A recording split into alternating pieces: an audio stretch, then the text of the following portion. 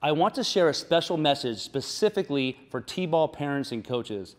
I want to help you make sure that this game is something that your players love and they want to do for a very long time.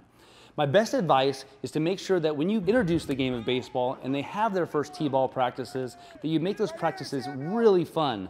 You find ways to introduce the game in a way that doesn't have any fear involved. One of the ways to take fear out of the game of baseball and the fear of the ball is to introduce the game with wiffle balls. You know, backyard wiffle ball is a great way to do that.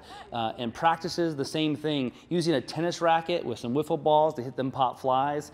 Understanding that wiffle ball is not going to hurt when they try to catch it. Another way is that when it comes to pitching and learning how to throw for the very first time, setting up a target on a bucket and having them try to just throw balls at the target and trying to knock off a helmet or trying to knock off a bucket, creating fun ways for them to introduce the game and really enjoy it.